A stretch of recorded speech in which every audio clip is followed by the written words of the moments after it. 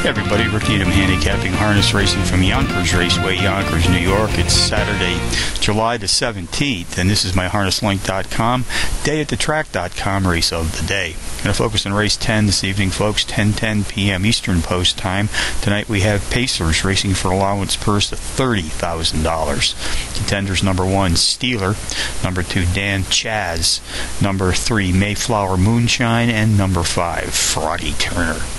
Number 1, Steeler, is both the overall speed and pace profile leader in this allowance field this evening and has hit the board in power run fashion in 3 straight, including a power run win in his second race back. I also note this year he's averaged more than $6,300 per start, which is by far the best earnings average in this field. Number 2, Dan Chaz, a 5-to-1 shot, posted back-to-back power run place finishes in his second and third races back.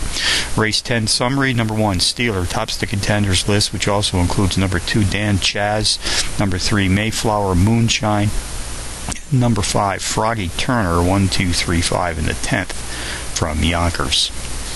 A couple of Yonkers long shots for you to consider this evening. Race 2, 10-to-1 bomb, number 5, Keep the Peace, a New Zealand bred entry, qualifies as a Trackmaster Plus power pony, comes off a power run win in his last start.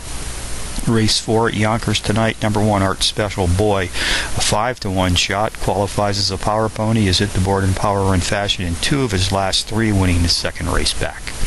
So from Yonkers on a Saturday night, Rick Needham for the websites of harnesslink.com and dayatthetrack.com, reminding you as always to please bet with your head, not over it.